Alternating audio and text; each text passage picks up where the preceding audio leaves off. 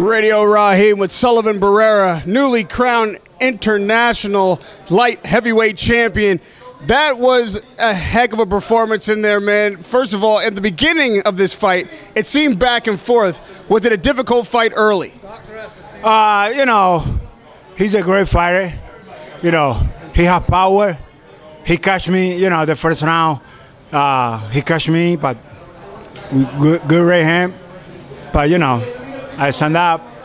I do my work, so I got it. He hit you on the top of the head, which usually doesn't knock a guy down. Are his hands really solid? Does he have a lot of power, or is his fist really hard? No, that was hard, but no. He has power. He has power. But, I don't feel dizzy. I don't feel nothing when he catch me, so.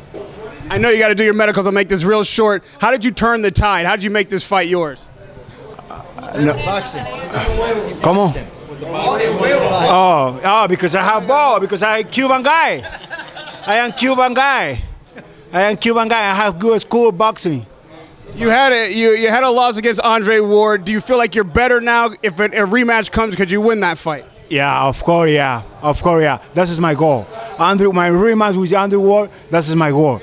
When he beat me, I have only 17 fights. I don't have big name in my background, but right now I feel better than when he beat me. And lastly, obviously Sergey Kovalev is looking for a way to get back into the fight, looking for a way to get back into his name into the spotlight. Is that a fight that you'll pursue? Is that a fight you can win? I'm ready for everyone. Kovalev, Chickenson, Ward, everyone. I'm here for everyone. Congratulations tonight, Radio Raheem with Sullivan Barrera.